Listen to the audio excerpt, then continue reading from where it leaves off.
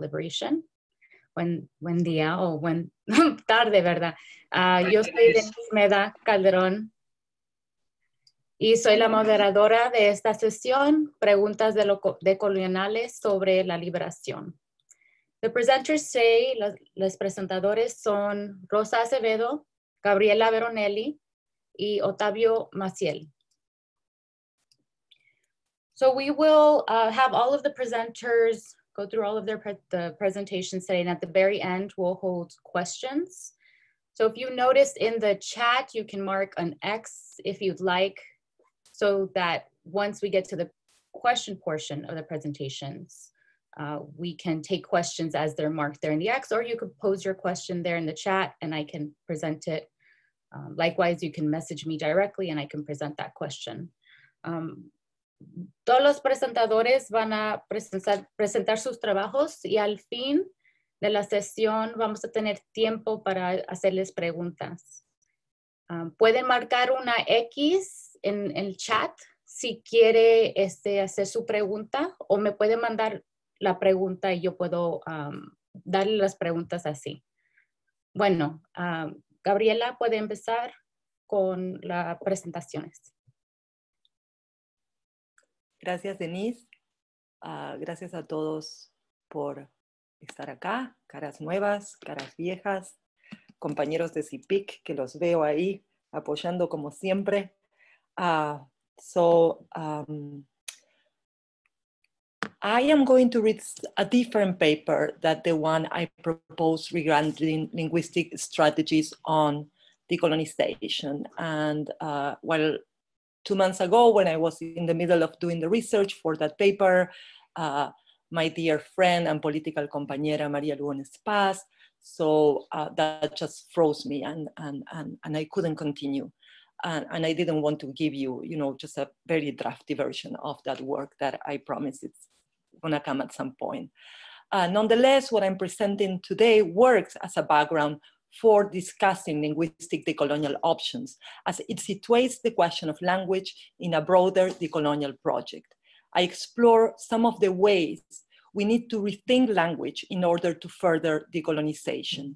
And I argue that the role of language in furthering decolonization and liberation is compromised by understandings of language inherited from the colonial project, an inheritance that I refer to as the coloniality of language, how the communicative conditions created by coloniality restrict building connections of dialogue, even in what is ostensibly labeled the same language. Since the 60s, decolonization theory has been renovated and strengthened by a number of schools, among them philosophy and theology of liberation, dependency theory, post-colonial theory and Orientalism, subaltern studies, critical race theory, Black radical theory, Black Atlantic studies, women of color feminism and third world feminism, and decolonial thought. These schools share the view that we still live in a colonial world, and we need to break away from the narrow ways of thinking about colonial relations in order to fulfill the incomplete and unfinished project of decolonization. A common thread through all these schools is an awareness of the effects of colonization, not only as political, historical, and economic forces, but also as effects on consciousness, theories, research practices, epistemological frameworks, and ways of knowing. One of the central questions that decolonial philosophy addresses is that philosophy has not seen the colonized indigenous people. This does not mean that from a decolonial perspective, philosophy has not produced valuable work. It means that this work has not spoken to the colonized or to the question of racialization of the colonized. It means that the colonized has not impact in philosophical production. This problem is not, of course, has been shared by Latin American canonical philosophy, from Thomism to analytical philosophy. And of course, at some point, there's a break with the debate that started in the 60s between Ramos, Sea, Salazar-Bondi as main figures that paved the way for the very important developments in the discipline and for philosophy of liberation. In my view, decolonizing philosophy is a project that makes it possible for those who have not been seen by philosophy to become philosophical agents. My project is part of decolonizing philosophy in terms of how to listen to decolonize and how to engage in dialogues. The concept that I'm presenting today, monolanguaging, defines the way in which, for those who live in realities structured in hegemonic, monolingual cum monological ways, a series of deafness, sorderas, are produced that make impossible a listening and entering into the life world of colonized beings and leads them to internalize the belief that they are linguistically and culturally inferior. In my presentation, I will explain how the coloniality of language operates by positioning colonized populations and linguistically, communicatively, and mentally subhuman.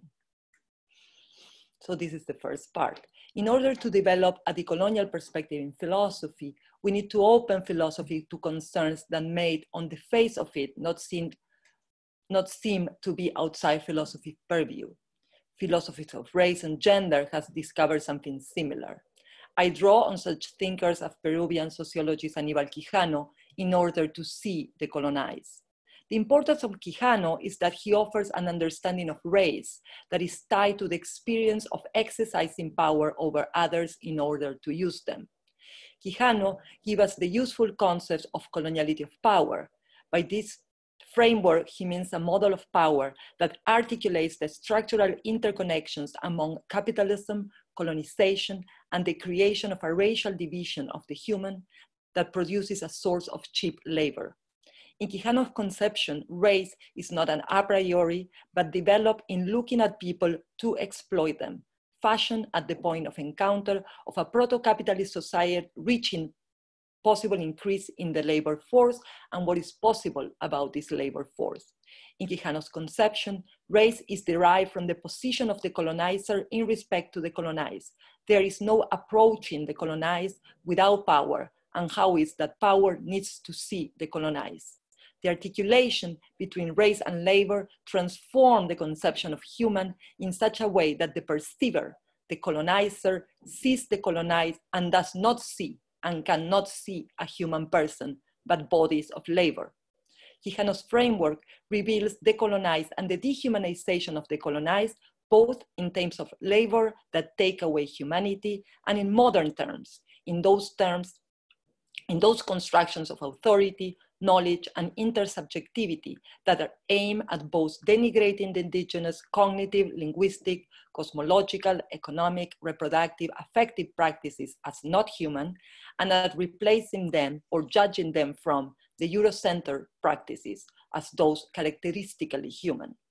The inextricable relation between the coloniality of power and modernity naturalizes the experience of those within this model of power. This changes the meaning of modernity to modernity coloniality, so that now they are fused. This move from modernity to modernity coloniality is a decolonial turn that led us to see the underside of modernity, so we see the colonized and the fiction of the conception of the colonized. And at the same time, Quijano brings us an idea of race that both see the fiction of race and the colonized awareness of that fiction, as he himself, Quijano, is of the colonized. He confronts the thinking that has constructed him. Second part. Language is an important part of the social world, and I want to understand the role language has in the exercise of colonial power.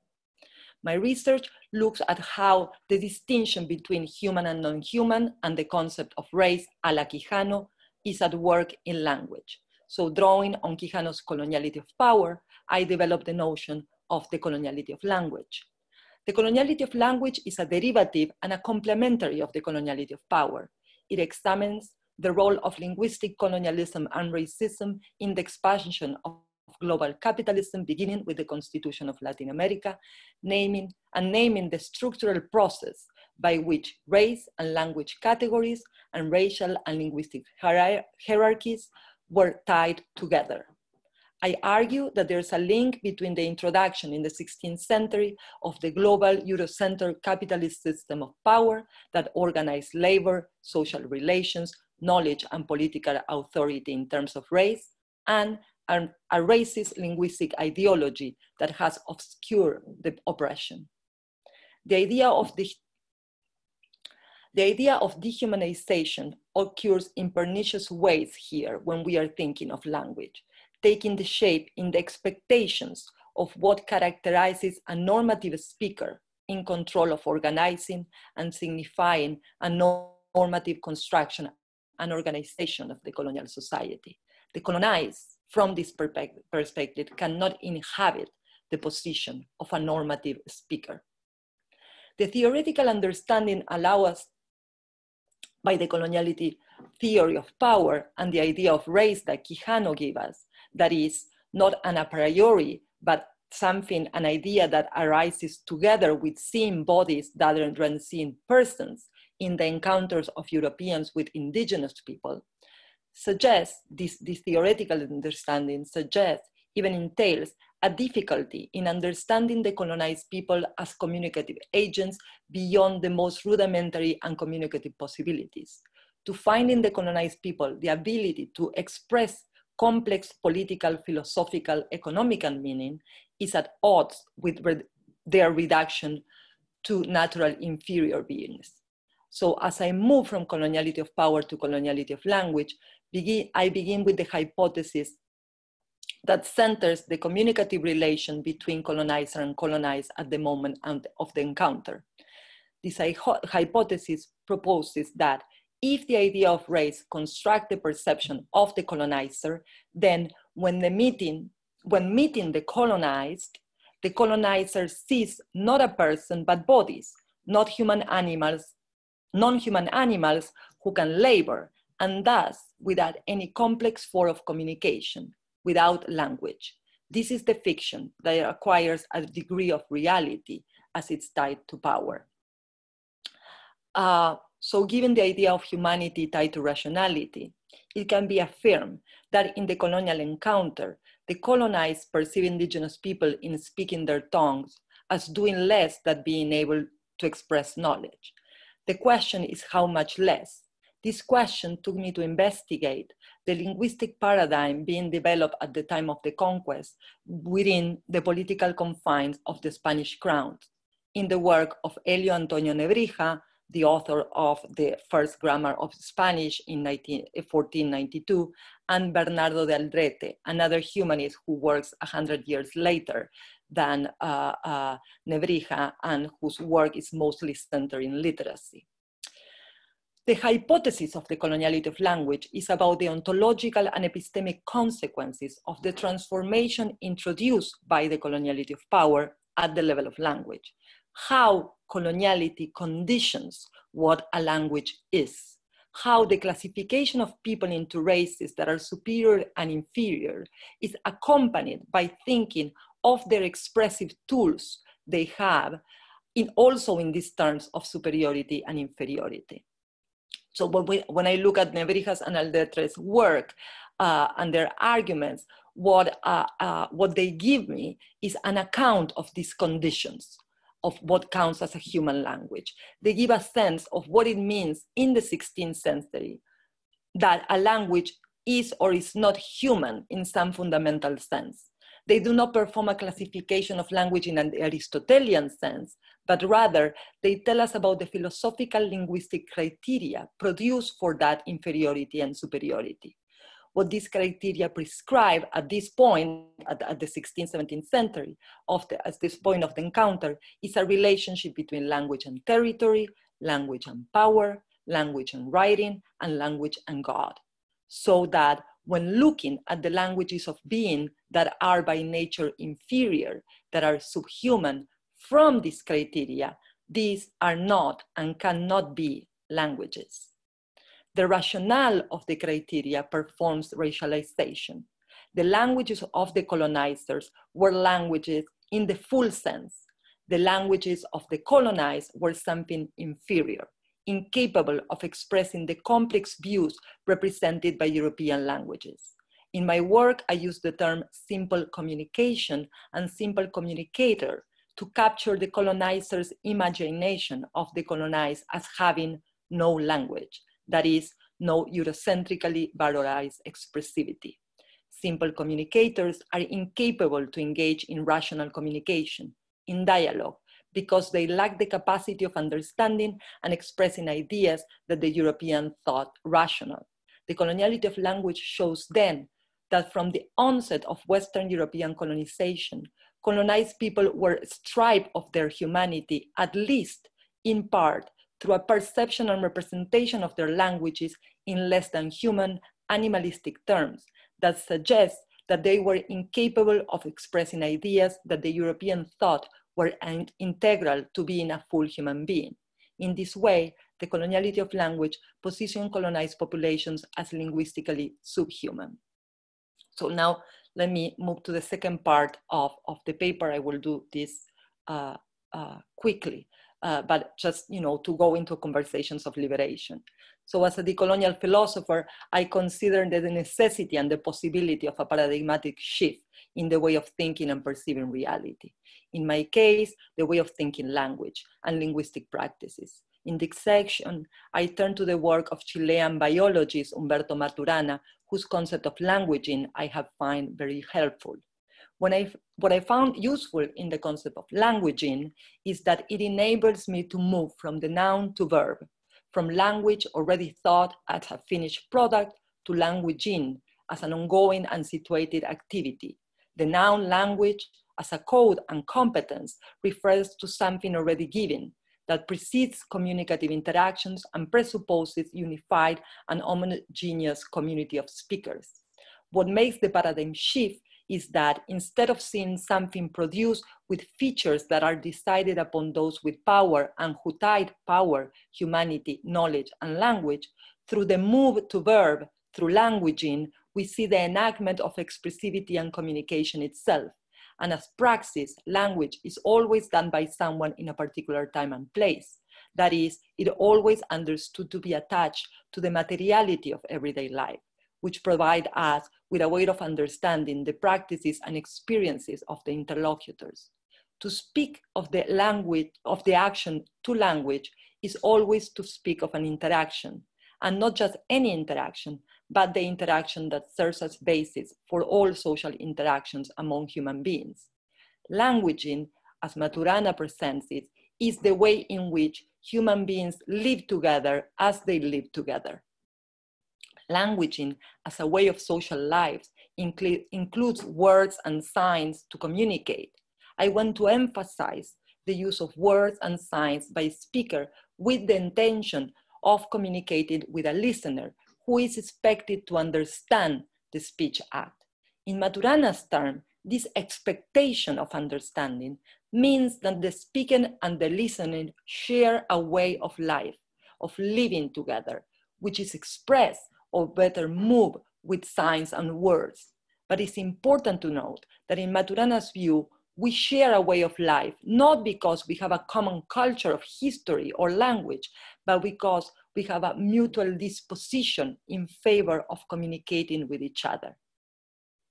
For further details of this, Maturana explains the etymology of the term converse, from the Latin conversari, to keep company, to turn, to go around with others.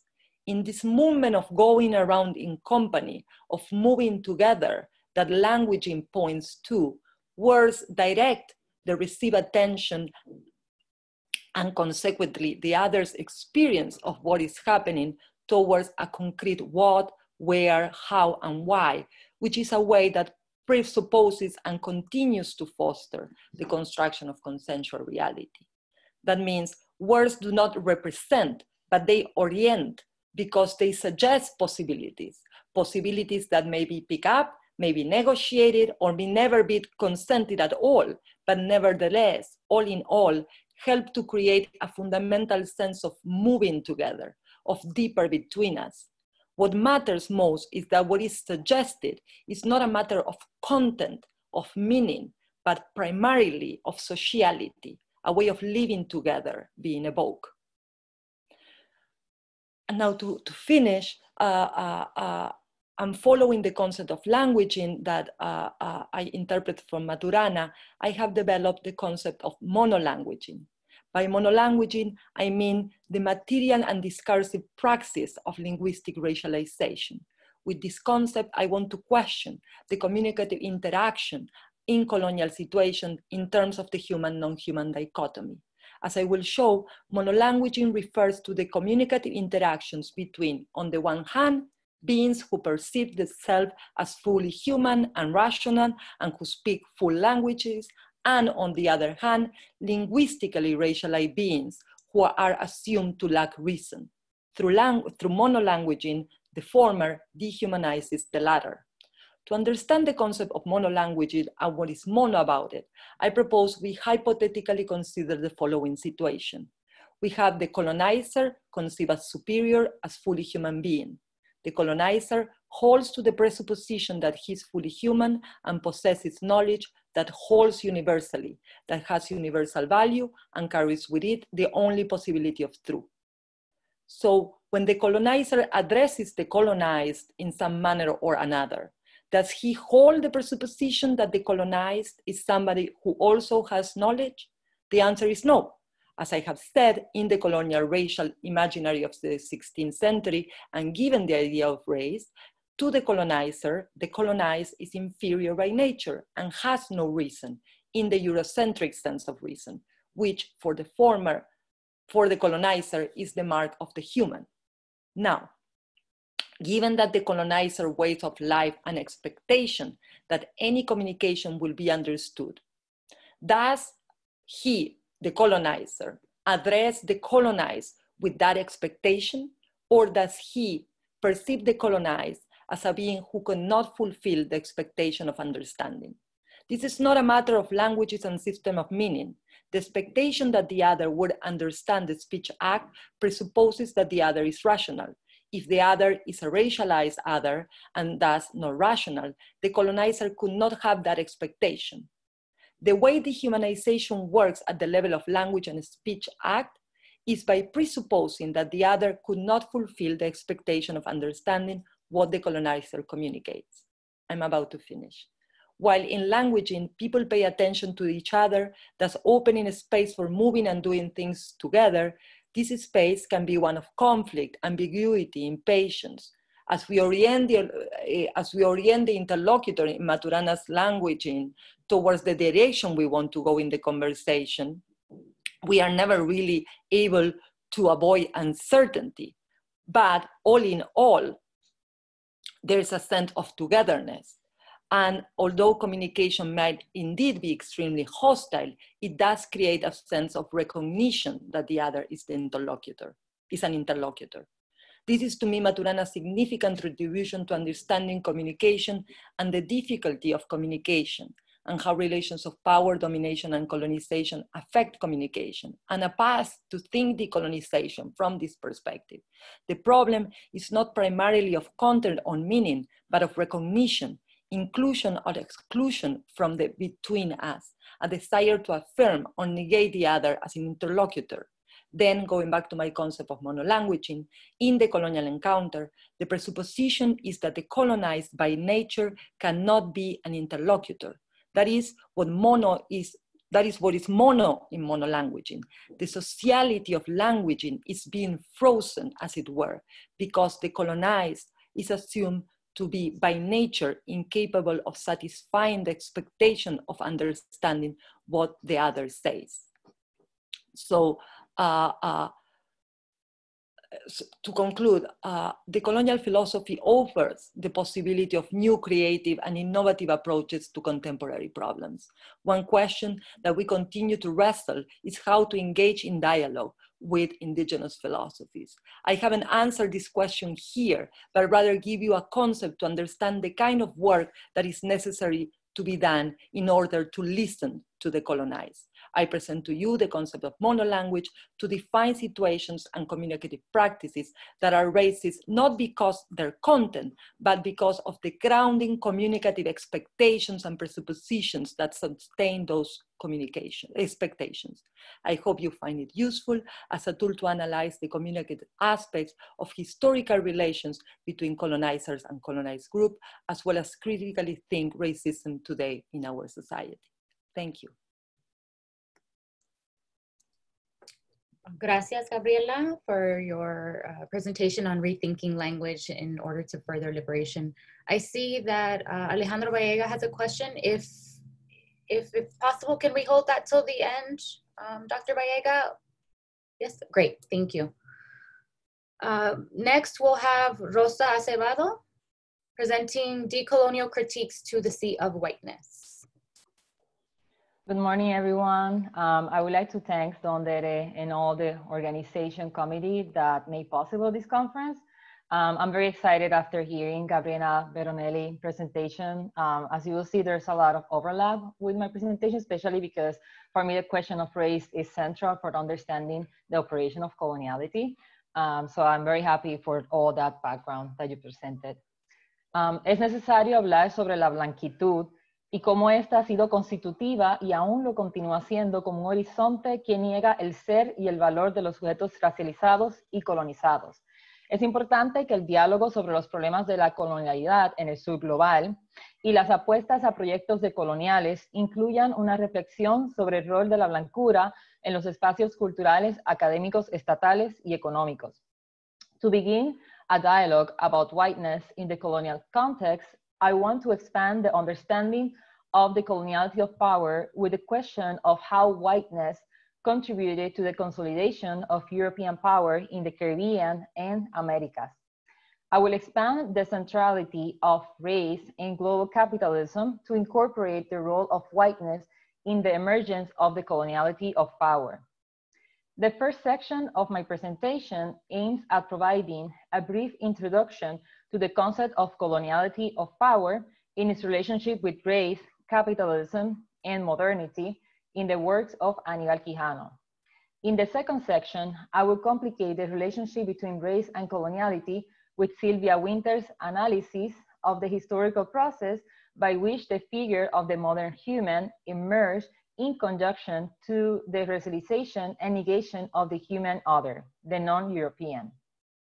In the third and last section, I will end with Frantz Fanon's diagnosis of racial alienation and his reflection of the white imaginary and the ontological negation that comes with the white gaze. My aim is to point at the inextricable link between whiteness, racism, modernity, capitalism, and coloniality in establishing a system that still continues to thrive today with white supremacy and the negation of blackness in colonial spaces. The first section. En Colonialidad del Poder y Clasificación Social, en Colonialidad del Poder, Eurocentrismo y América Latina, Peruvian sociologist Aníbal Quijano described the complex pattern of power established in America after 1492. The end of the 15th century initiates the development of a form of modernity that will be prior to what Europeans coin as their modernity, which is the coloniality modernity. Modernity and coloniality are mutually co-constituted in two directions. First, colonization and global capitalism created the conditions of possibility for the development of a Eurocentric worldview that achieved its highest point with the Enlightenment. Second, the rational project of modernity inadvertently became the epistemological justification for the exploitation and dominance over non-European people and land. With the term coloniality of power, Quijano traces the convergence of two historical processes during colonization: the articulation of different forms of labor, resources, and products with global capitalism, and the creation of the idea of race. Quijano acknowledged that the origins of capital as a form of social relation based on the commodification of labor can be traced back to the 11th and 12th century, but the expansion of the capital in the global market took shape with colonization. The coloniality of power allowed the articulation of different forms of labor, including non-wage labor as slavery, serfdom, reciprocity, and small mercantile production as part of the global circulation of capital. Coloniality thus can also be understood as one of the elements of the global pattern of labor and capital. The second key ace of the coloniality of power was the invention of the idea of race. Quijano observes that prior to European 16th century colonization, there were other systems of social classification and stratification that regulated areas of sex, gender, authority, nature, and subjectivities. With race, Quijano identifies the creation of a new social identity that reduced and homogenized group of people, culture, civilization under one racial category. The first racial category, the Indian, obliterated the differences among different tribes and civilizations that were already developed in Latin America and the Caribbean. Mayas, Incas, Chimus, Aymaras, Aztecs, Taínos, and many others. Similar violent operation occurred with the reduction of tribes and groups of what later became termed as Africa. Zulus, Ashantis, Congos, Yoruba, Bakongos, and many more. With the development of colonization, new racial categories like mestizo, amarillo, mulatto were created in different places that varied by language and colonial authority. The idea of race became an instrument to naturalize both the colonial and capitalist domination. Europe and whiteness were constructed as the reversal of the social construction of America in the racial categories of Black, Indigenous, and other racialized categories. In what ways does the modern conceptualization of the human relies on the model of whiteness? In order to begin addressing this question, I will move to a short account of the relationship between the emergence and process of racialization and the creation of the modern man with the work of Jamaican philosopher Sylvia Wynter. In the essay, Unsettling the Decoloniality of Being, Power, Truth, Freedom Toward the Human After Man is Overrepresentation and Argument, Wynter that provides an archaeology of the epochal changes in the category of the human from ancient medieval Christian Europe to the modern construction of a category of the human that relied on the differentiation with the, from the medieval Christian Europe to the modern construction of the category of human that relied on the differentiation with the human other, the racialized and colonized population. On this complex historical reconstruction, Wynter traces the shift from one episteme, the Christian medieval, to the antecedents of the modern episteme, with a dispute about the legitimation of the Spanish crown, about the indigenous and bodies and land. Wynter reveals this shift with the debate in the 16th century between Bartolomé de las Casas and Ginés de Sepúlveda about the treatment and nature of indigenous people under the Spanish crown. Wynter situates this debate as a clash of two descriptive segments of the human: a theocentric conception of the human, what Wynter names Man One, and a new humanistic and racial-centric conception of the human, what Wynter names Man Two, which is the secular political subject of the state. What is striking is that the gradual shift towards a modern secular conception of the human coincides with the necessity for conceptualizing the new human other, the colonized subject.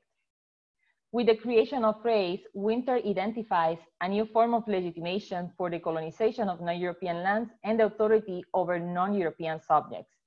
Initially, the Catholic Church provided the theological, juridical legitimation of the sovereignty of Spain and Portugal over the recently conquered non-European land and people, through the concession of papal bulls and the doctrine of terra nullius, the land of no one. However, with time, Spain attempted to articulate new claims of legitimacy for the colonial expansion beyond the control of the Catholic Church. The new form of human differentiation was made with the racialization of the natives and African slaves. As part of the racialization of the new population, the Spanish returned to the readings of Aristotle to bring back a new form of by nature differentiation between the Spanish and the irrational savages, Indians, or the subrational Negroes. Wynter observes how the by nature differentiation constructed a human other based on phenotypical and religious differences in terms of degrees of rational perfection, imperfection scale. The Negro was placed at the bottom of human classification, representing in some discourses the missing link between rational humans and irrational animals. It is not an accident that the Black population was placed at the bottom of human classification, since even before the Portuguese slave trade in the 15th century, already Europe had negative representation of Blackness and dark people. One of the antecedents of the negative association with Blackness was the Christian representation of Black as a diabolical color used to represent demons and sin, and the association of dark people with the curse of son of Ham in the Genesis story. Another important antecedent Winter presents is the idea of racial purity during Spanish Inquisition and expulsion against Muslim Jews and conversos. I quote Winter. A specific reprobation was therefore now placed on these two categories, that of their impurity and or uncleanness of blood, and also of their faith, because descended from ancestors who had practiced the Jewish and Islamic creeds. End of quote. The logic of purity of blood was then rearticulated again in the construction of Europe and later whiteness as pure in contrast to the impurity of the Black other. Race was constructed not only as an articulation of the coloniality of power, but also as the over-representation of the human, in this case, the modern secular political subject of the state. What is lurking behind the convergence of racism and capitalism is the imposition of a model of humanity, which privileged the European civilization and later whiteness as the racial feature of this geocultural construction. What neither Quijano nor Winter explain is how whiteness operates in the construction of non-white categories and how the racialization of colonized population contributed to establishing whiteness as the model of humanity. I will move to Caribbean thinker Frantz Fanon to understand the social and psychological role that whiteness played in the constitution of racial categories in the colonial situation. In Black Skin, White Mass, Fanon departs from his own experience in Martinique to describe the social, psychological, phenomenological condition of alienation of Antillean subjects, particularly the Black men.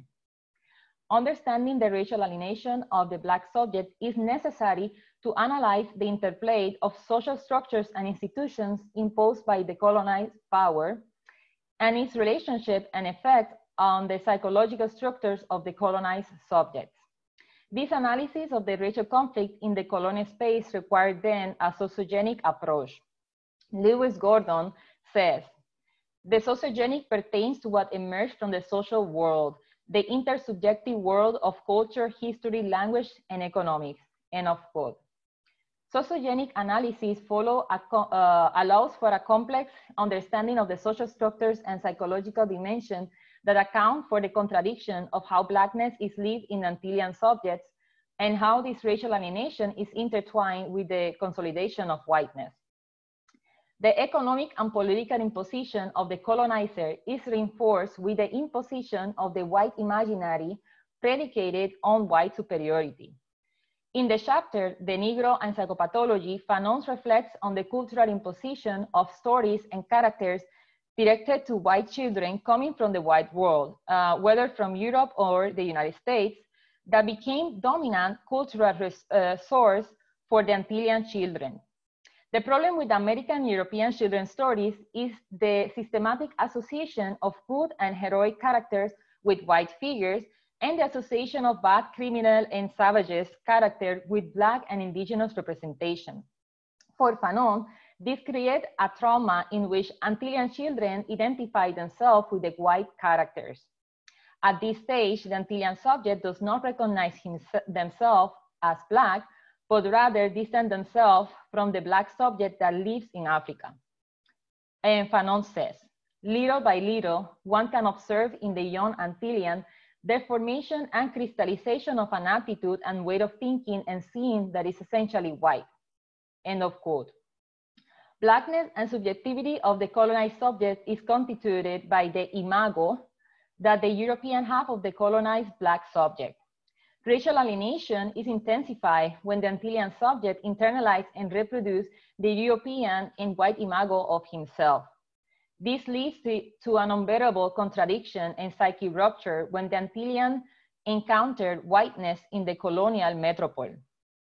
One important insight that Fanon advanced is how racial alienation is not only a product of cultural imposition, but also the result of an ontological negation.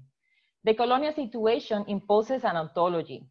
a description and valuation of reality and being that negates the value of Black existence by imposing a metaphysics and values of Western theodicy predicated on the appraisal of European civilization and white humanity.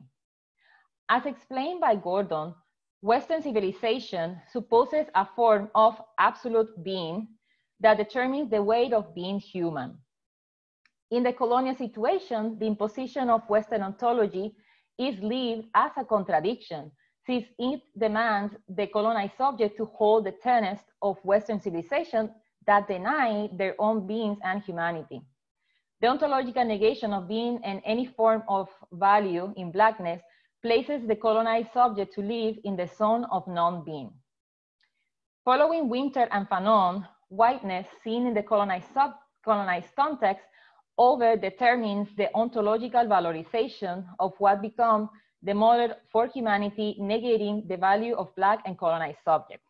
I move now to my conclusion. In this presentation, I have attempted to demonstrate the colonial logic of whiteness in two ways.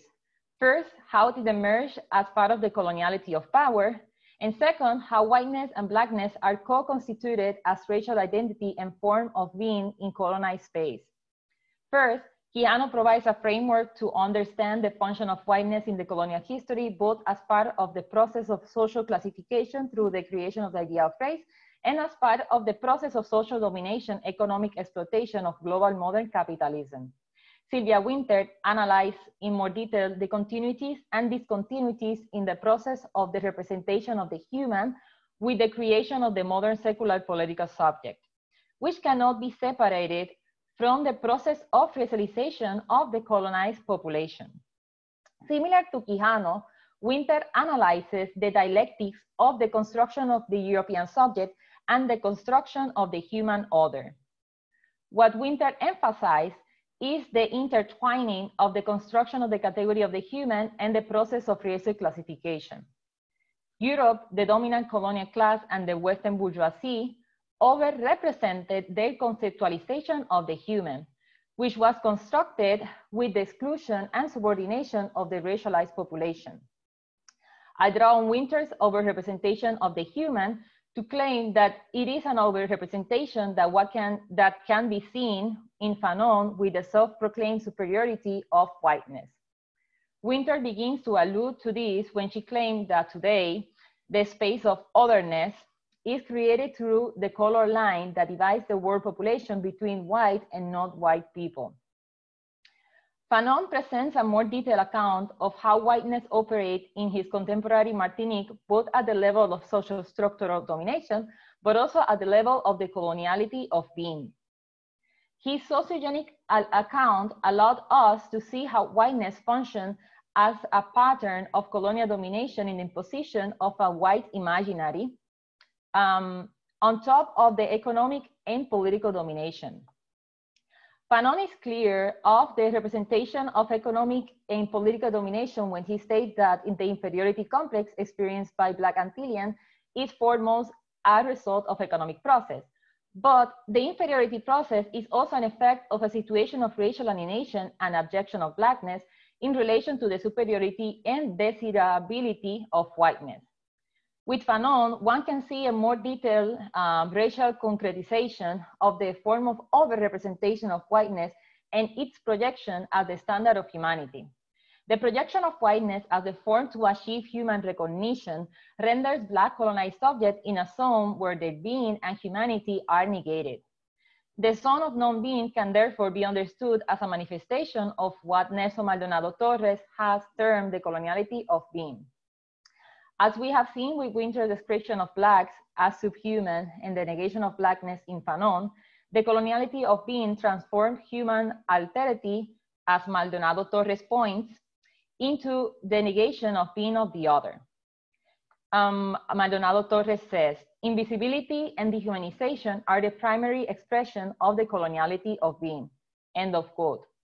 The lack of ontological significance that Black subjects occupied in the zone of non-being is what normalized the enslavement of African and continues to justify the superiority of whiteness and the value of white lives over non-white and Black lives. Inspired by Fanon, I close this presentation with the question of how to undo the hegemony of whiteness in the social imaginary and the devaluation of Blackness in the colonized and post-colonized spaces. The colonial critique is just the first step towards a project that affirms life, projects and resistances of communities and people that, like Fanon, have resisted the dehumanization of the colonized and white gaze. Thank you. Gracias, Rosa, por su trabajo, Decolonial Critiques to the Sea of Whiteness. Y ahora vamos a escuchar el trabajo de Otavio Maciel, Complex Realism and a Gender Theory of Decoloniality. Otavio Maciel. Thank you, everyone. As I was trying to write a paper to present to you, I was faced with many challenges because everything that I was trying to say was very weird in relation to what we are used to listening. And then I tried to explain it and the paper was getting extremely big. So I decided to tank the paper and just talk to you about the topics and the ideas that I'm trying to present. They are a little unorthodox because I come from a metaphysical studies in philosophy, and I study numbers, and I study nature, and I study the process of nature and organism, and Whitehead and Hartman and many philosophers that are not very well known. So when I came to decolonial studies, people ask me why. What are you doing here? And that's a genuine question that I'm going to try to answer to you. So I'm here today not as a lecturer, so to speak, but as a diplomat, trying to create alliances and see how we can proceed in a more complex way. What I call complex realism is a form of metaphysics that has been flourishing for quite some time, but it has been on the spotlight at least since 2007, when people from neo-realisms and speculative realisms and all sorts of new metaphysical turns on global philosophy. And these people have been trying to say, we need to look back to reality. We have ecological problems, we have global problems, we have so many problems that cannot be solved by nationalism, that cannot be solved only through language, but we need language, not only through history, but we need history. So everything gets so complicated, so entangled, and so intertwined that things get a little hard even to explain. So what I'm going to say to you today is I ask you please to keep an open mind. And that's one of the expressions that I would like to talk to you. It comes from Bruno Latour, French philosopher. And he says, everybody wants to be ecological. Everybody wants to be, look after the planet, to take care of the environment, but nobody seems to be willing to pay the price for the openness of mind, for the ouverture d'esprit. And when he writes this on his book, Enquête sur les modes d'existence, the investigation of the modes of existence, and he tries to conceive of an anthropology, a philosophical anthropology, to have at least 16 modes of existence, so we can analyze modernity and what the hell they did, if their values are interesting, if the program has something to be saved. And his idea is, and he's talking with a Brazilian anthropologist at this point, Eduardo Viveiros Castro, and he say Eduardo is protecting his Amazon people that he is communicating, and that's a thing that I would like to say to Gabriela, that we have in Brazil many attempts to try to approach the indigenous people And one of them is our famous anthropologist, Eduardo Viveiro de Castro, who has worked with the lower Amazon basin indigenous peoples. And he is writing about perspectivism and animism in a very innovative and very interesting way. So that is someone who is trying to pay the price for ontological and philosophical openness of mind. He is not just sitting and say, oh, we need to go back to Marx, to Nietzsche, to Freud, to, okay, these guys are important, but perhaps we should be going not exactly to Vienna, but perhaps to the lower Amazon basin, perhaps. That's Eduardo's bet. Well, and then Latour says, I am trying to do the same with the moderns. The moderns are my indigenous people. He says, I'm doing an anthropology of the moderns. I am doing like a field study, I'm doing ethnography, I'm doing like with that British hat, and they go there and take notes. So that's what he's doing with his own people. And he's trying to say, not everything that these people are doing is bad, but we need to understand how bad it is in order to criticize it. And in order to see what are we doing when we say we have never been modern, for example. He's not trying to say that colonization didn't exist. He's not trying to say that capitalism doesn't exist. He's trying to say things that are a little more, even a little more radical. He's trying to say things, for example, the social as a whole, it doesn't exist.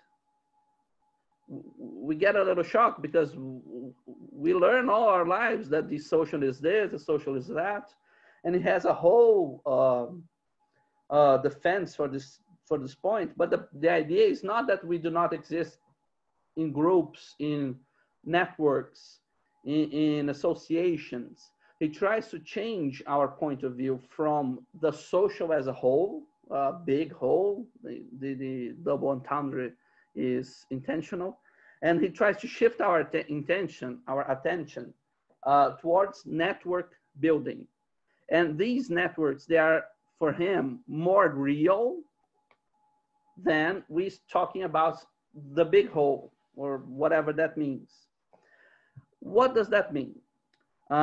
It means that there are many conceptual networks that were brought by Europeans and moderns, especially the modern people in Europe, but also it stems from a religious idea of Christendom. The Christendom is the unity of Christianity, and that usually meant that everybody that is not Christian is automatically bad. So what did they have in mind during that time? Three peoples. They had in mind the Jewish people. They crucified Jesus. They are bad people. They should all be killed. They should all be expelled. That is the anti-Semitism that is very present in the origins of modernity. Islamophobia. All of us here, we are I believe we are all descendants, or we are at least close to Iberian peoples from Spanish and the Portuguese. And they have their national foundation is founded upon Islamophobia. It's founded upon expelling the Moors, expelling the Arabic people, expelling Islam from the Iberian Peninsula. So it was a mission of Christendom to expel the infidels. And today we criticize Muslims for doing the same. So that sounds a little hypocritical, at least, because Portugal and Spain, they were founded upon this Islamophobic idea and this anti-Semitic idea. But now we have also a third group that is not very common in Iberia, but it was the pagans, the heathens, those that were not from any Abrahamic faith. What does that mean? Most people don't know, but there were pagan people in Europe up until the 18th century. In Estonia, in Finland, in the northern Norway and Sweden, and even in Iceland. So there was also this mission to show to these people the true faith. So Islam is bad, Judaism is bad, pagans are uneducated. They didn't choose the wrong religion. They were just born that way, so they need to be taken pity on. So we need to go there and with the Bible and bring them to the fold and whatever. So this mindset has been present on Christendom for hundreds of years before coloniality. So when you take what they thought they were doing, they didn't say, we are building the white world, we are building the one true language, we're building no, they said, we're saving these people. In their minds, they were saying, we are saving these people. Why? Because American Indians, they are uneducated, just like the pagans in Europe. They have a soul, they are pure, they are untainted by filth, so they can be saved, so they can be repurposed, they can be put into another framework that will help them to become truly evangelized. They will see the good word and they will shine, whatever that means. So in their minds, they were doing what they have always been doing. So it's not a complete novelty when they say we need to turn these peoples into Christ. They need to abandon their religion, which is not actually a religion. It's a bunch of superstitions and rain dances and bonfires. And they need to go to the church and they need to accept God. Which God? The Christian God, not the Muslim, not the Jewish God. And when you look what they did to the African peoples, when you read Padre Antonio Vieira, he is one of the first Portuguese missionaries here in Brazil. And he wrote that the Black people, they lived in Satanism. So they were worshipers of Satan. They did voodoo. They did, as they call here in Brazil, macumba. They did these weird black arts, and they were akin to the devil. What are we, Portuguese? What are we doing? We are doing them a favor by giving them a chance to pay for their sins. That was their mindset. He wrote this. This is a priest from the 16th century. He said, these people, they worship Satan and they need to be punished. And we Europeans, we are in our mindset, we are doing them a favor. We are sweating, we are making a great effort, we are fighting very hard to give these people the opportunity to pay for their sins. So it's not, I know that racism and whiteness and language and all that, these are important things because they are the result, because they are also the things that people feel. For example, Frantz Fanon and other people.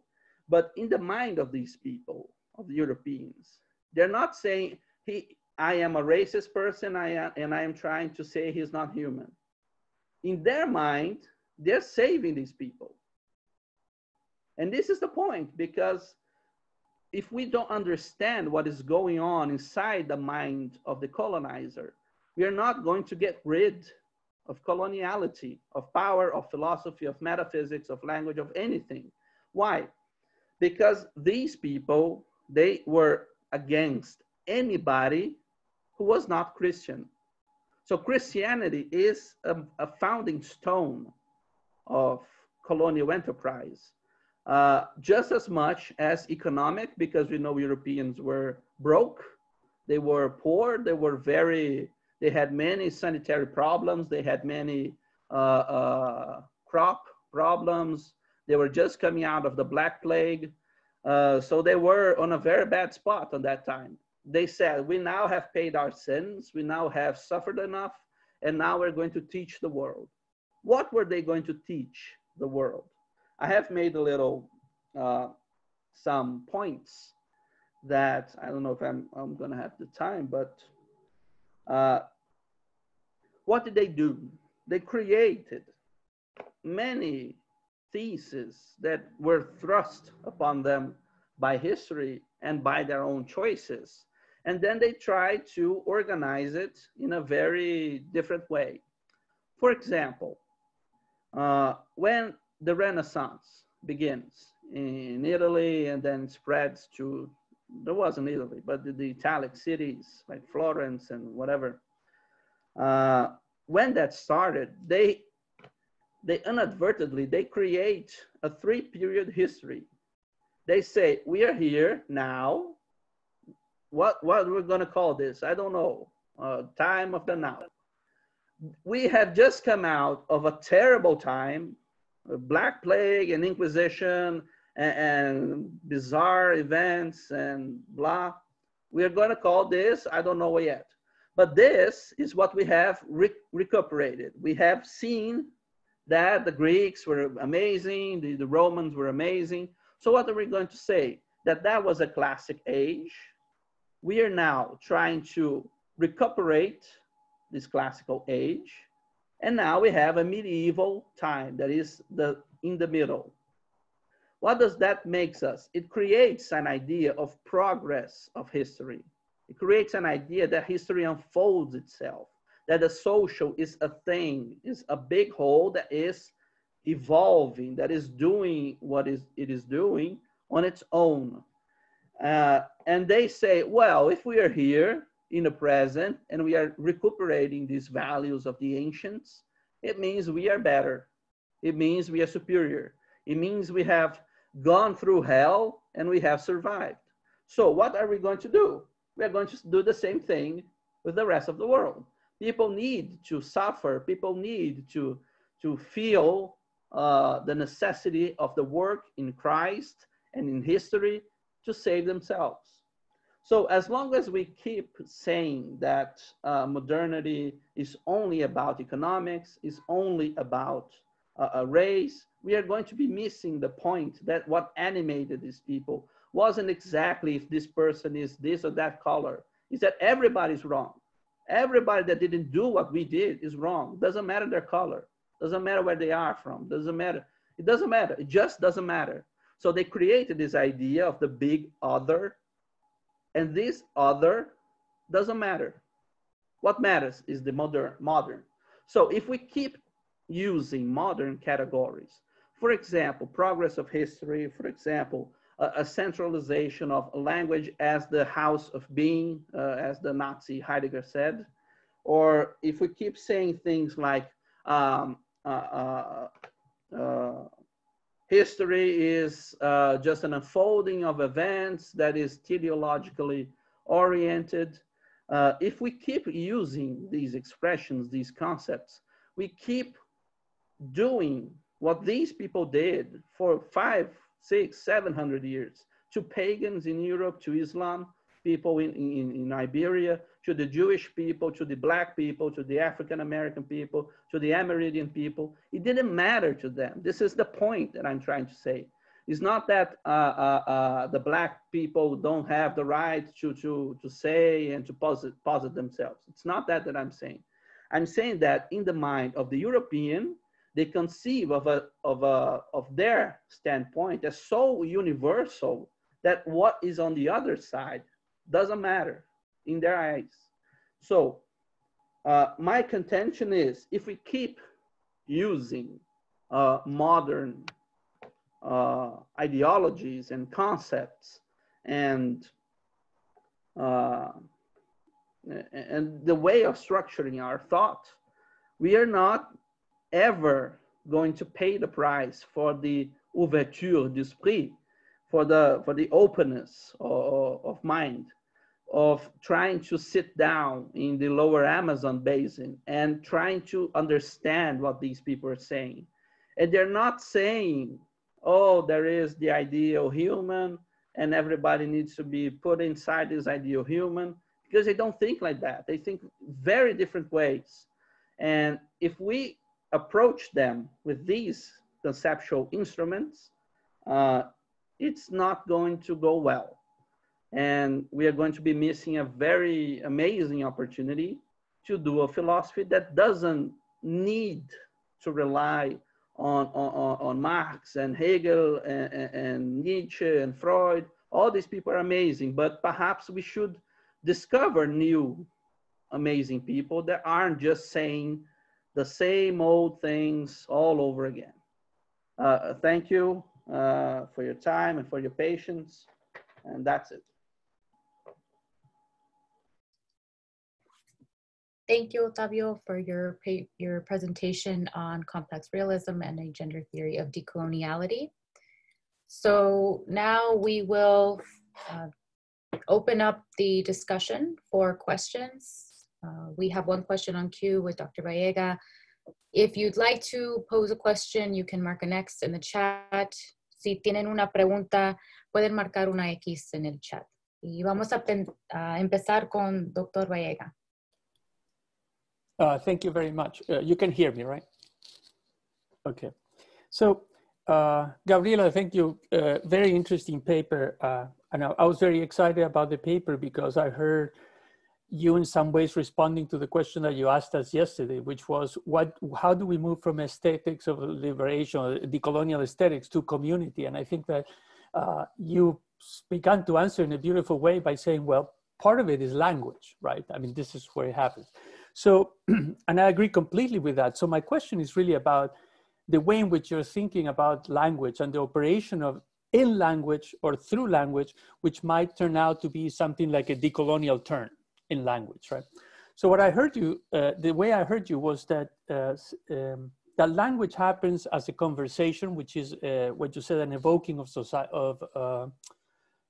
sociality. I think I'm completely agree with that. I'm just wondering about this term. And what you made me think about was about the term from Paul Celan, the title of his poems, a series of poems that was written precisely after the war. He didn't write for years. And then the first thing he wrote was titled Atemwende, which means breath turn. And I've always taken this term, breath turn, to have to do with the suspension of breathing that happens in breathing. And the way in which that is part of language. So that language is not only about making statements about the logic of language and about presence, but rather in that suspension, there is the possibility of engaging in a way that I would say is pre-reflexive with silence, with absence, with loss, right? And I'm thinking that at that level, what I find is that in the breath turning, and I want to say turning because I think that there's something that you said, you just mentioned in passing that's very important, is that language is not a tool, but it's a process that is gerundive. So it's a turning, it's a languaging, right, that is happening the way I'm thinking about it. And I'm thinking that in that turning to that breath and that suspension of breath, in that fragility, there is a kind of suspension that unsettles the established present. And in that sense, it unsettles the whole epistemic, and if you will, to go back to the previous paper that just heard, the metaphysical structure of presencing and the articulation of that presence in terms that are still very much linked to the coloniality of power, in terms of articulation, measurement, explanation, and domination of existence, right? So I was wondering if you could say, if you would have some thoughts about what you made me think about. Thank you, Alejandro. I don't know porcelain, but definitely I will check it out. What I was thinking when you were talking about this breath turn and this suspension was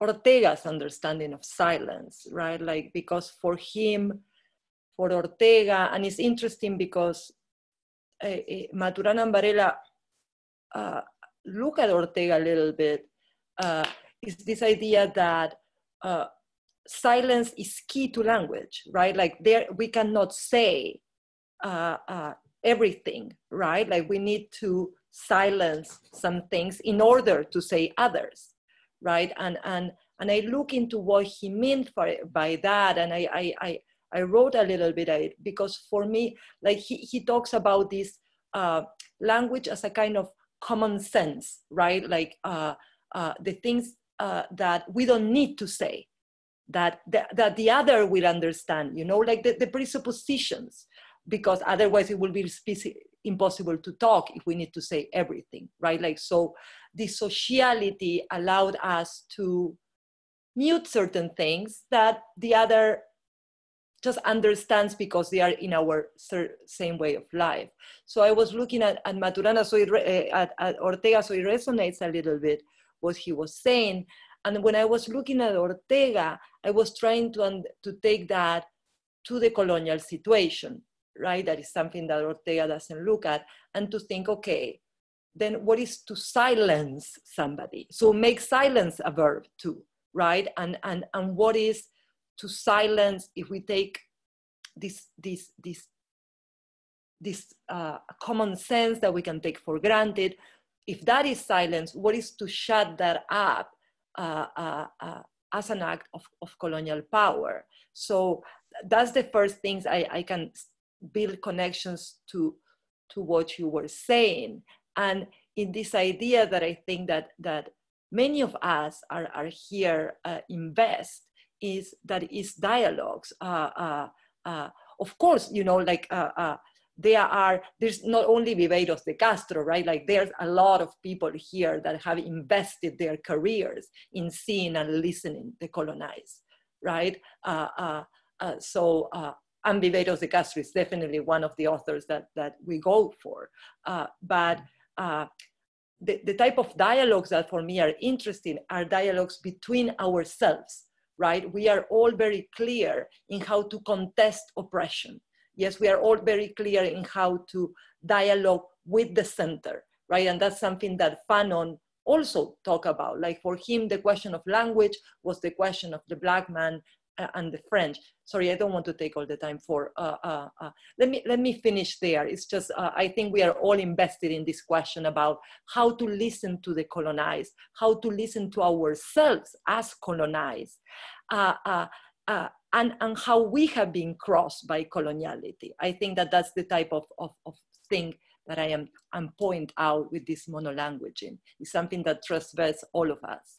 Thank you. Thank you for your comment, Alejandro. Next, we have a question from Manuel Vargas. I just want to thank all the presenters for their efforts and for the talks. This is a question for Otavio.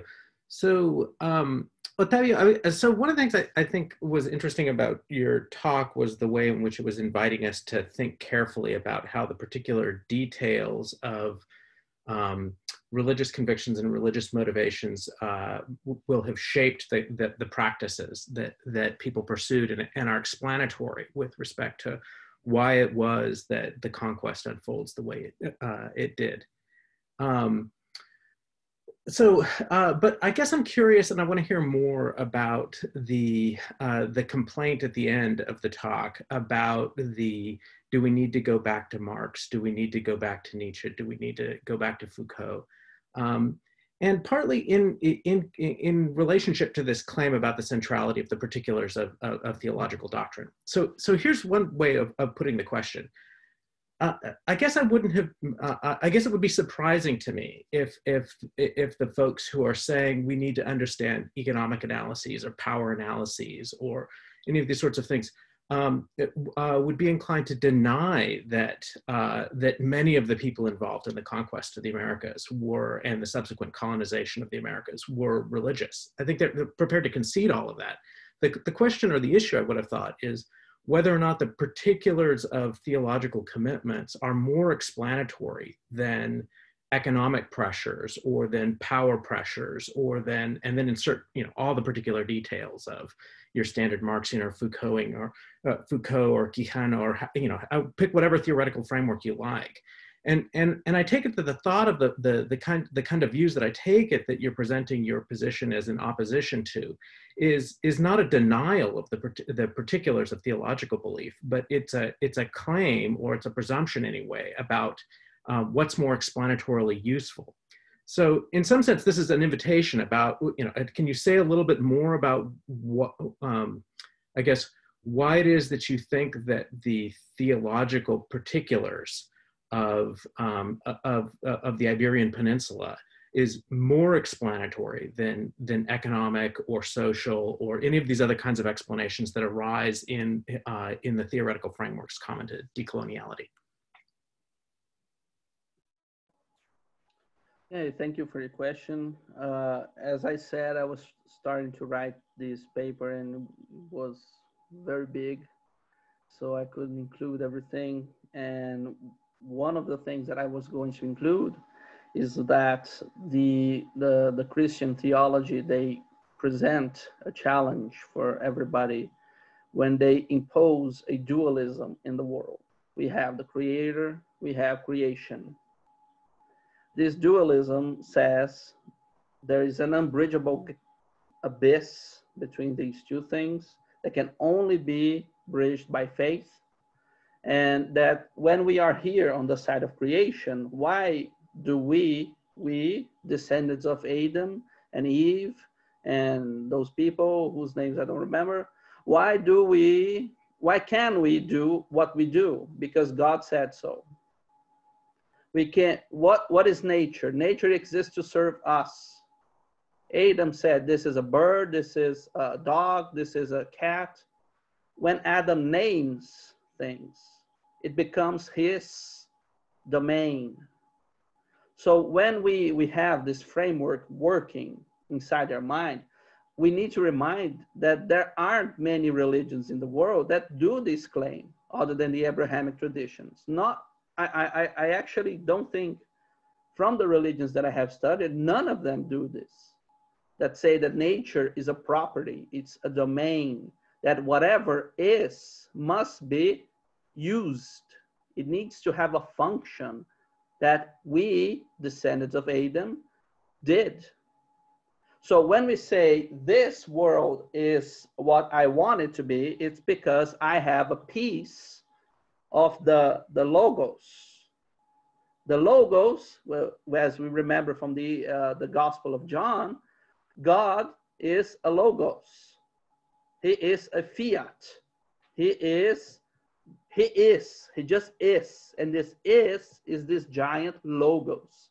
And he donates a piece of his logos to each human that is Christian, of course, or Abrahamic.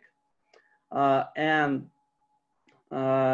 we, therefore, are legitimized. We have legitimacy to do whatever we want to do. So if there is economic pressure, it's because we feel that we can do it. It's not a problem for the Abrahamic faith, especially the Christian faith, to do whatever they want to do. If it is mercantilism, if it is liberalism, if it is neoliberalism, if it is blah, blah, blahism, it doesn't matter. It matters is I have absolute freedom and legitimacy from God to do whatever the hell I want to do. So this idea of freedom, of domain, of I have to fear God. Under God, I can do whatever I want, as long as it doesn't contradict with the religion and all that. But I believe that we, in a Max Weber kind of way, we kind of lose sight, we kind of lose a very golden opportunity to see the religious phenomenon as guiding things. And these other things, they come up as the fallout, as what happened when these people that thought they could do whatever they wanted in order to spread the good word of the Lord, what the results are racism and capitalism and all that. But these things, they are born into fruit through a religious conviction that says you can do whatever you want. You can enslave, you can rape, you can do whatever, because it doesn't matter. They need to suffer as you did. They need to pay for their sins, for their Satanism, for their blah, blah, blah. So these people need to be converted, and the path to conversion is paved in suffering. That is the basic Catholic worldview. And the Protestant view is you need to suffer through work. It's not suffer in general, you need to suffer through work. You need to work to your bones, and you need to do whatever is necessary to attain your salvation. And it doesn't matter if you explore other people, it doesn't matter if you enslave other people, it just doesn't matter inside their heads. So that's the point. These other things, they are results, they are fallouts, they are the aftermath of these self-imposed absolute freedom that Hegel always is talking about, the absolute freedom, the absolute spirit, the absolute action, the absolute reason. So this has an undeniable religious origin that secular scholars such as myself, and I think many of you, we tend to ignore, because we say, no, religion it just isn't as important as it was. It's not the same. It's not the case. We see evangelical people and religious fanaticism today much more than 10 or 15 or 20 years ago. So I think that we need to take these things into consideration because I believe they do have a very important explanatory power. Thank you. We have several questions on queue. So running low on time, I'm just going to at this point ask the first three, Don, Deer, Grant, and Rafaela, to ask their questions. Okay, I'll try to be brief. Thank you. I have a question for Rosa and Gabriela. I mean, thank you first for a really amazing panel. I guess starting with a kind of a question about race and Quijano, which maybe kind of goes to both of you. Maybe starting with Rosa's paper, I was curious about how you see the concept of whiteness shifting from, let's say, Quijano to Fanon. I took it as part of your paper as a kind of a critique of Quijano for not offering a sufficient account of whiteness. But I'm wondering about that historical shift from the 16th century to when Fanon is writing in Martinique. And is Quijano able to offer a concept of whiteness? I mean, there's surely something linked to the concept of labor and wage labor and all that. I was just curious if you could say a little more about that. Okay, I promised to be brief, so just briefly, Gabriela, I mean, a related point, there's a kind of critique of Quijano in terms of, is this concept of race too totalizing already in the 16th century that we could divide between 3 or 4 different kinds of labor and that's it? Isn't the operation of race in the colonial world actually quite more complex than that? Like thinking about the role of mestizos, for example, where do they fit on that racial hierarchy that Quijano's developing? I'm just curious how that might relate to your own conception of the coloniality of language and how it links to race.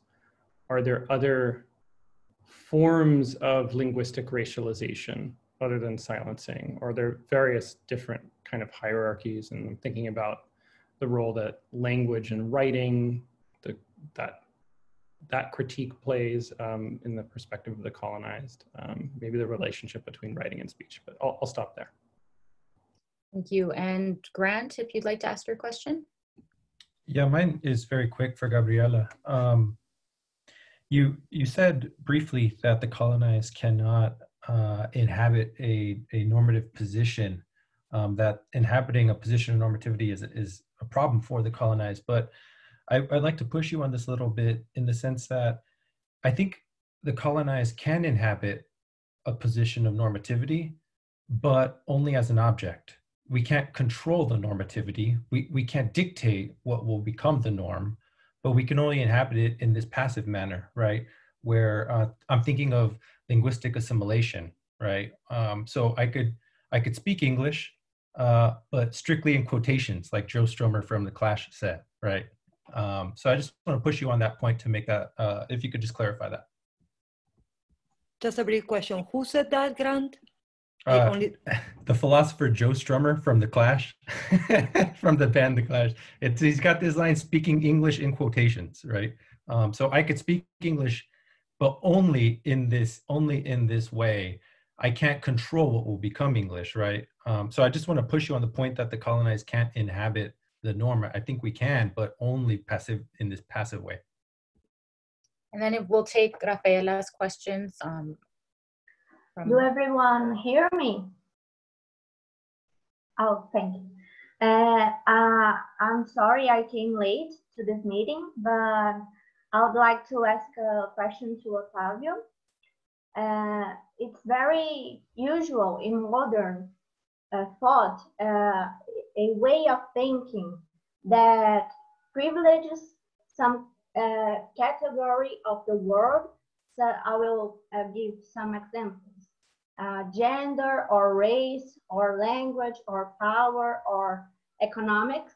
It's very common in modernity to take one or few of these categories of the world and make them a rock basis to explain everything as a absolute of Hegel, for example.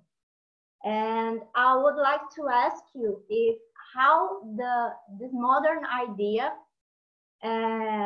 is still present in the colonial thought, and if it's possible to truly think the coloniality thought if we use these categories.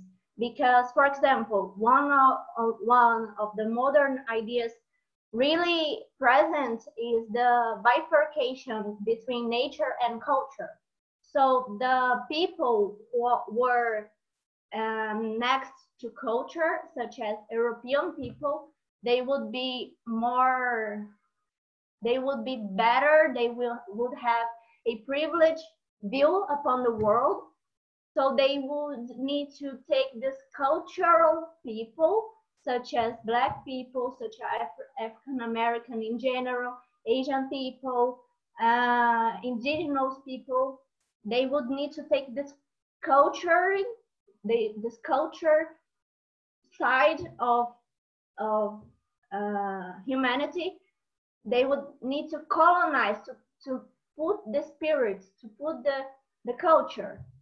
So how is it possible if we keep the same category of the bifurcation, nature, culture, and other categories, such as power, gender, race? I will not deny that these categories are important, but I am trying to say that they cannot be the rock solid basic of explanation to everything, because this is what moderns do.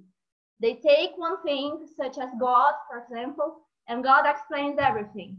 There's nothing beyond God. If we take one category, such as if I may urge, can you point your question out just so that we can also have time? I'm sorry, Denise. So this is the question. Can we do the colonial thought if we do this kind of thinking? If we privilege a category? That's it.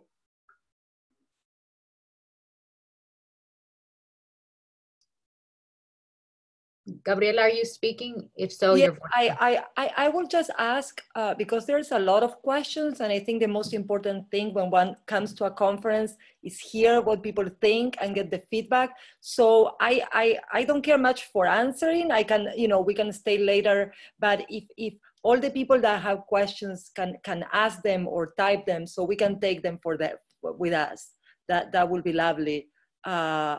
So what do you guys think about that? Yeah, and also, of course, we can continue conversations on the side where we can contact each other because the conference will allow. Yeah, I mean, we can stay in the room for like a little bit more, but the people, the technical people will need to leave. So I'm just pointed to that. That's why time is pressing, not that we are shutting, Right. We do have a few questions in the chat that the readers can read as well, but so there are a couple questions that aren't listed. So Rosa, Maria, you also have the floor to point anything out. Yeah, I just briefly would like to say that my presentation was not much a critique to Quijano, but was more like expanding on Quijano's framework in the centrality of race. Because of course, like the concept of whiteness is not a monolithic concept. It's a concept that developed, you know, through modernity, especially in the 18th century with race science.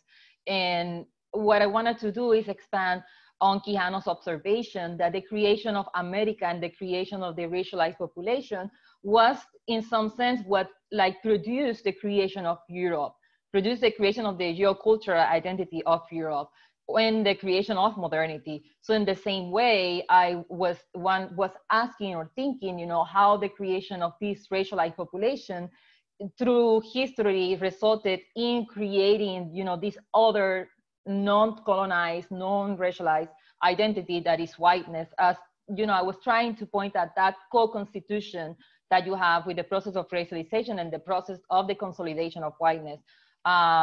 But as Otavio also pointed, like, this is not to say that there was an intentionality in the mindset of the colonizer that I am, as a white person, going to like impose this negation of being, but this was a process that resulted from different like conceptualization of the other that, you know, had previously, you know, Christian and religious like ways of making that differentiation. But I think what Winter is pointing is that we see a shift even in 16th century colonization with the Spanish crown, when they were trying to move away from that process, the way of making human differentiation based on the distinction of Christians and infidels, to a process of differentiation that is like a human nature differentiation. You know, many like scholars see these descriptions of how indigenous people were described as non-civilized, as savages, as non-fully human. So a lot of these like critiques that we're doing come precisely from those descriptions that came from the eye of the colonizer, those descriptions that deny culture to the colonized people, the description that deny the humanity of Black people, because it's the negation of humanity what allowed, you know, a group of human beings to codify, to make other human beings as objects. So we cannot understand slavery if we not understand that there is a way of looking at the other that is already negating that humanity. So these analyses are a little bit complex, and I rely a little bit on Sylvia Winter because she's trying to look those historical processes of transformation, and she's not asking much for the intentionality of the colonizer, but how the colonized use discourses that come from Christianity, use discourses that come from modernity to you know, continue this project that was very lucrative for Europe, and that we cannot like understand how Europe, you know, develop itself materially without the extraction of resources from Latin America. And one last thing that I would like to invite people to think is that I recently discovered the work of Cedric Robinson, and he is like bringing a very complex analysis in this complex intertwining between process of racialization, religious belief, and economic process that were antecedent and that became the condition of possibility for colonization. Thank you. We have one more question, Pedro Guzman, and then others listed in the chat so that the speakers can start thinking about their responses to any of the questions posed. Pedro Guzman? Yes, thank you so much. First of all, I want to thank the presenters for the presentation that they have given me. It's very, very interesting and very, very informative. And the question I wanted to give was specifically for, so sorry, let me get the name again, for Mr. Otavio Maciel. And the question I wanted to make was, wouldn't a more accurate description to the colonization of the Americas be the faulty interpretation of the religious teachings and traditions of Christianity? Because you did mention that it was because of Christianity, you know, spreading the word of God and civilizing the savages, as they put it, as Christopher Columbus put it in his letters to Spain. Wouldn't a more accurate statement be a faulty interpretation rather than taking the teachings and taking them and spreading them to the Americas? Because there was one part where you stated that suffering was part of the process towards reaching eternal life or reaching heaven. And, you know, for instance, Jesus Christ, within the teachings of Christianity, never stated that suffering was a part. He stated that suffering was a part of practicing Christian ideology and Christian religion, not that suffering was part of reaching heaven. And so basically my question would be, would you agree that it would be a bit more accurate to say that it would be a faulty interpretation of religious teachings rather than taking the teachings and spreading them towards the Americas? Thank you so much.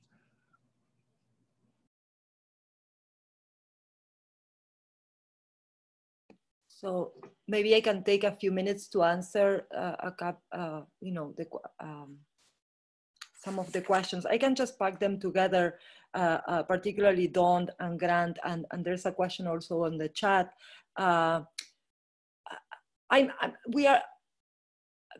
The criticism to Quijano is fair to certain extents, you know, the simplification. What I like, what is useful for me, philosophically useful, is how his idea of race that is different from Omi and Winant, yes, gives us an understanding of not whiteness, you know, like but of dehumanization, yes, as a process, not just as a process that happened at the encounter, but a process that will start and continue to happen. So that idea of race, yes, I think that when we look at it philosophically, to me, it's very useful. Historically, there's a lot of problems with Quijano's appreciation of how colonization happened. But as you know, he was my maestro, right? I studied with him. And he will always say, mijita, that's your work to do. You know, like, so that's that. So, and I appreciate that, you know. I think our maestros, Enrique, Maria Lugones, you know, they did that for us. You know, they give us tools to name things that didn't have name before. And they give us, to us, people that are on the colonized side of things. So there's a question, that's the type of dialogues that I'm interested, right? Like, I don't think, and that is something I learned with Lugones, to believe that because we are all on the colonized side of power, we are gonna understand each other is a mistake. And that's not to see the power of coloniality, right? So that the kind of dialogues I'm interested are dialogues among colonized, yes, among people that are in different places of coloniality.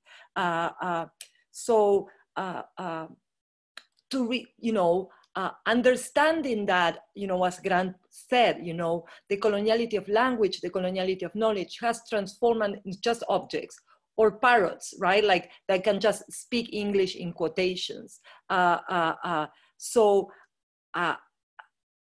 I'm saying, Grant, is that it's not that we cannot occupy the normative. We are not the normative speaker, right? We are not the rational. Yes, of course we are the object. But in your point about assimilation, and you know, I think that from we understand this, the options, the decolonial options regarding language are necessary many, right? Because we are in different locations of coloniality. So for Fanon, it was liberatory that the colonized speak better French than the French, right? Like with Césaire. Like, we need to speak better French than the French. And that was his linguistic strategy. Nguigu was, you know, like, fuck English. Let's give up the colonial language because it's so tied to colonial alienation that we need to break what he called this fatalistic logic of the unassailable position of English, right? But then you have indigeneity, right? And Liam Simpson, this was the paper I was going to read, right? Liam Simpson saying, like, let's revitalize indigenous language. What happened with us? I don't have an indigenous language, right? So for me, Spanish? Am I doomed to speak Spanish? So that kind of questions, I think, involve different philosophical exercise, different political actions, but then to put all that alternatives in conversation, I think it's interesting, and that's where politics should go, you know. So I know there, I copy paste the questions that are in the chat. I'm taking it with me. Thanks, Jimmy. Thanks, Vishnu, for your questions.